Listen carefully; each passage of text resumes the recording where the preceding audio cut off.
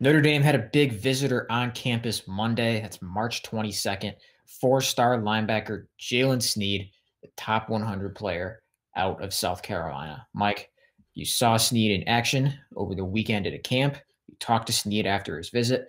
Let's get into that. But first, want to make sure you guys are subscribed to our YouTube channel. Just takes that one click on the subscribe button.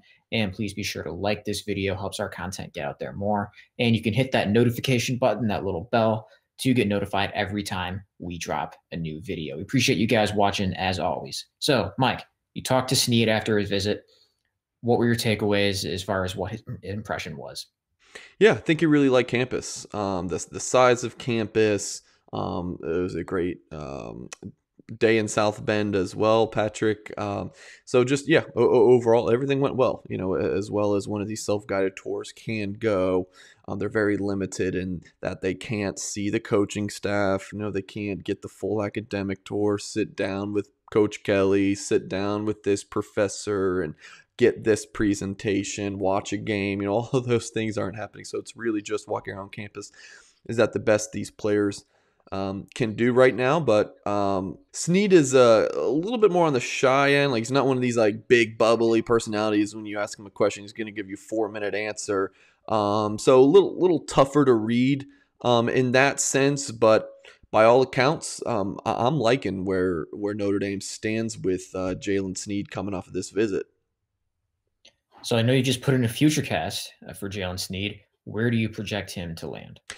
Yeah, certainly Notre Dame. And you can find the article that I posted at blueandgold.com, as well as the Gold Standard, all of my nuggets from the weekend that was. Yeah, I like where Notre Dame's at right now. I think the Irish's biggest competition to this point is Oregon. He was at Tennessee on Saturday. So the timeline for his weekend was Tennessee Saturday. Then Sunday, he was at the Atlanta Under Armour camp where I was able to see him. And then drove to the airport, flew up to Indianapolis, drove to Notre Dame on Sunday night, stayed in South Bend, and then was touring campus with his head coach, BJ Payne, at Hilton Head on Monday morning and Monday afternoon, and then went back home. So he doesn't have a like a super set in stone decision date or anything like that, but he's pretty stern on I want to wait until the summer to make a decision. I want to take official visits. He probably wants his mom to come on a visit and all that good stuff. So when he decides, I don't know. But if Oregon is Notre Dame's biggest competition, or Texas A&M, I think he wants to get far away from home. But I don't know why someone would want to get away from Hilton Head, South Carolina. That's just me.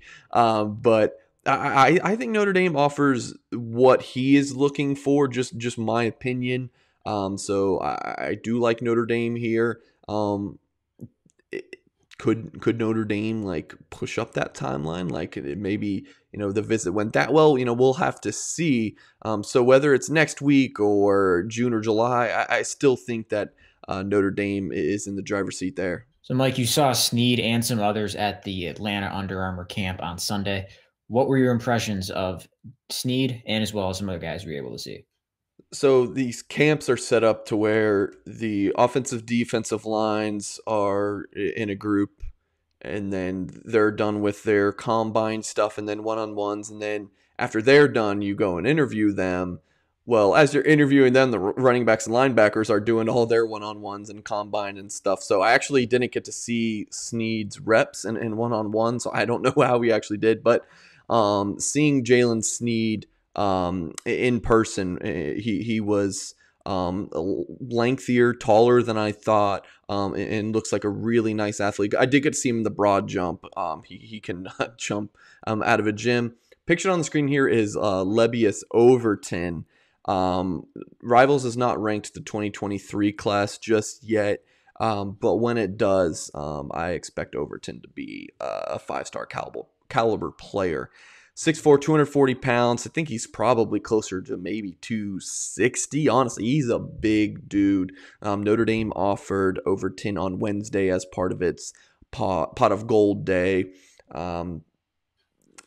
It's going to be hard for me to see Overton not going to like an Alabama or a Georgia.